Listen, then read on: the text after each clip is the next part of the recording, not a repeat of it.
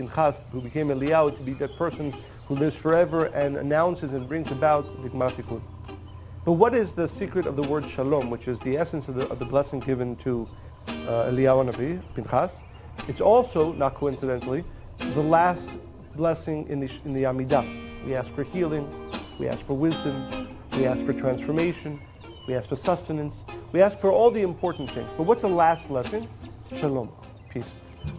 And in that blessing, there's really the hint into what the true end blessing should be.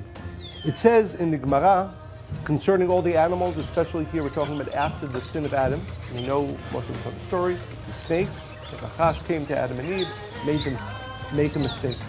For the Creator, even though even though the snake did a terrible thing, he made all of humanity fall, nevertheless, wherever he goes to the roof, he can find food. He goes down to the ground, he finds the food. So although the snake was at the core of what caused humanity to fall, nevertheless, the snake still is supported, giving sustenance by the Creator. So the Kabbalists ask, so what's the difference between the snake who receives all of his sustenance and maybe us who want to receive our sustenance, our light, our blessings from the Creator?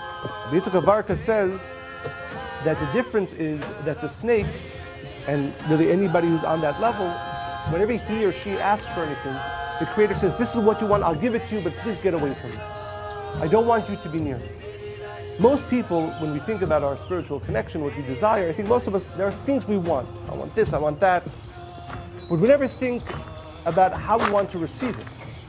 And there are two types of receiving. There's the receiving of the snake, which is, as the Kabbalists say, you want this, here, take it. But get away from me, the Creator says. I don't want you to be next to me. I don't want you to be in front of me.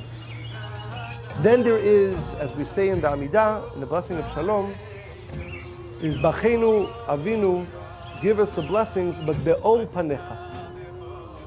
We want our blessings to be with the countenance, with the shining light of the Creator's face. Which means that our truest desire is not simply to receive this request, this blessing, this desire, but most importantly, really what's important to me is that the Creator is there and stays while He gives it to me and stays after He gives it to me. There's a verse, Be'ol Pnei Melech Chayim.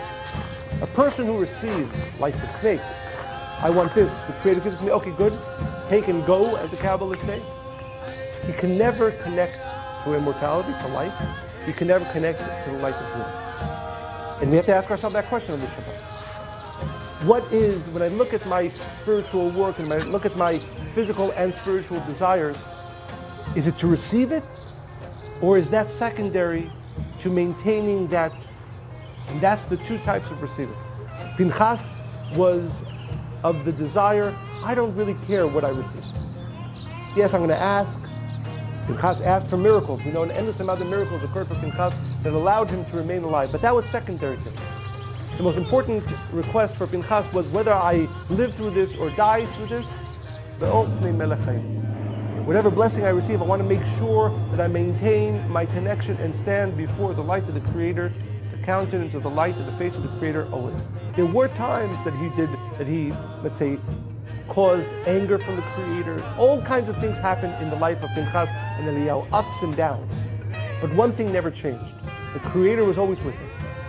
Whether when in the stories in the prophets, when Eliyahu Navi got angry at the Israelites and the Creator then made him walk for days, the Creator was always with him. So, Hineni noten lo et briti shalom, when the Creator promises Pinchas, I'm giving to you the blessing, my promise, that no matter what you ask for, no matter what you receive, no matter what you do, no matter how high you go, or no matter how low you go, because your most important desire is to be in front of me, to be connected to the light of the Creator, regardless of receiving or not receiving, therefore I promise you, you will always be with me.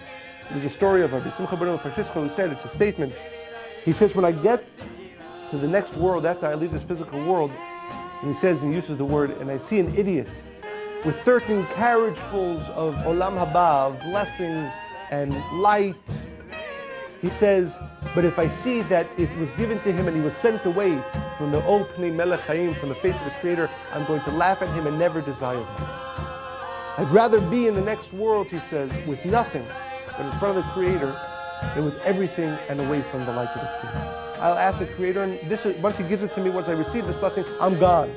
The Creator is really kicking you out, but you're also gone because you don't really care to stay there. We ask for healing, we ask for sustenance, but at the end, I don't want any of the things I just asked for. I don't want any of the blessings that I just asked for if it's not with your face shining to me always. During the request, after receiving what I requested, and after. That's because that's my singular, most important request. The action that Pinchas was doing, he knew could cause him death. His request was, I want be'ol pnei melech hayim, to be with the light of the Creator, regardless of anything else that I receive or don't receive. And because of that, he received the blessing of eternal life.